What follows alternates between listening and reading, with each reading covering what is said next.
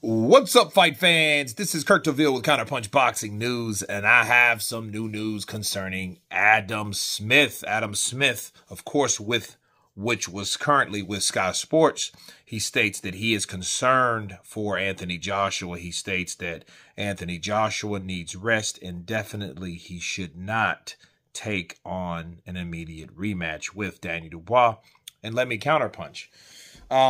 I think Adam Smith knows Anthony Joshua better than others, and I think that, some people are more cautious and more caring for a protective for fighters. And Adam Smith is one of those guys, needless to say. Is he wrong? I don't think that he's necessarily wrong at all. Because if we look at other situations, you guys remember when Juan Manuel Marquez knocked out Manny Pacquiao? Pacquiao didn't fight for a whole year. Pacquiao took his time, and from 2012, December of 2012, he didn't come back until 11 months later, which was in November of 2013. Okay, I think it was the 23rd of the 23rd of November, exactly. When he fought Chris Algieri. So, he took his time and got himself right, had another child and all that stuff. He healed, he rested, he recouped, he regrouped, right? So he did that. And I think that's what, Adam Smith is wanting AJ to do.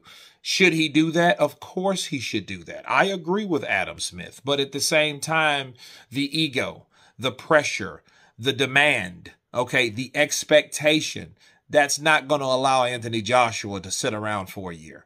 If AJ doesn't fight within a year, people will forget about AJ. That's boxing these days. Heavyweight boxing, Joe Joyce last year was the shh. Now he's not. Now he's just shh. Right? So I don't really think, honestly, that he doesn't, I don't think he has the time for that.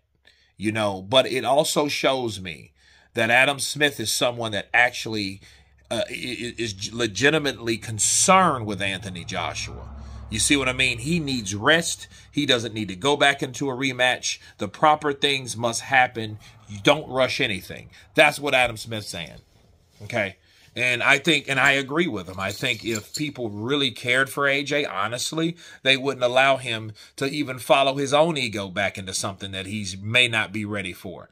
Better safe than sorry in a lot of situations. But, for everything else, because of the publicity, because of the outcome of the last fight, a lot of people are pushing Anthony Joshua back into a fight. And probably he knows that. He feels the pressure. I think AJ always felt the pressure of what is expected of him. So, yes, he's going to go back into that rematch. He's not going to do anything of the sort, because if he was to take the advice of Adam, that conveyed that maybe Daniel Dubois put damage on him that other people don't know about. Okay, which I have a huge video coming about that pretty soon. But still, understand that, he's not going to want people to think that he took such a bad loss that it affected him to take that time off. He doesn't want people to know that. That's all because of bravado, ego, and straight up reputation. AJ ain't going to want that, and it ain't going to happen. I'm just going to be real with you. You know what I mean? He's just going to go in there and fight, win, lose, or draw against Daniel Dubois. And if he gets knocked out again, then guess what people are going to do?